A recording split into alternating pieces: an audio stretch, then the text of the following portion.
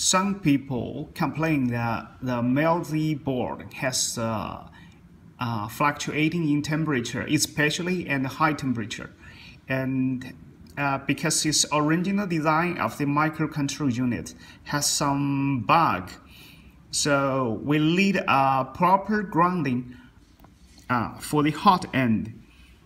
And first, we need to find the hot end MOSFET pin right here.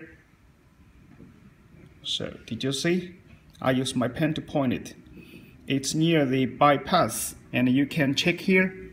Here's a hot end and bypass on the right.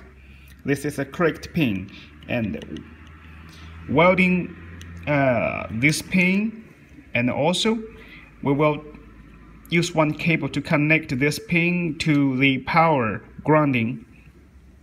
And here is the power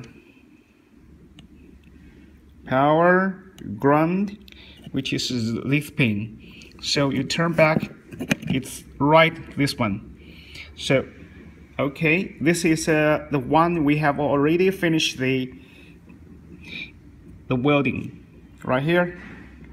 See, we have used one cable to get the MOSFET ground pin here, connect with one cable, and then to the power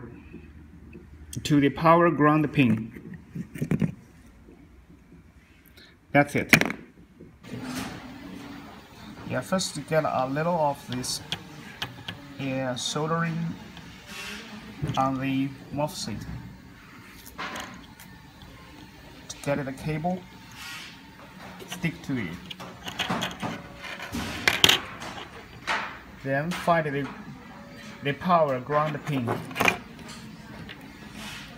and solder the cable onto this pin.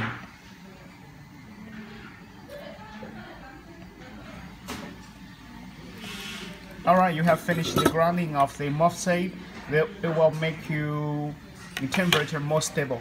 Thank you.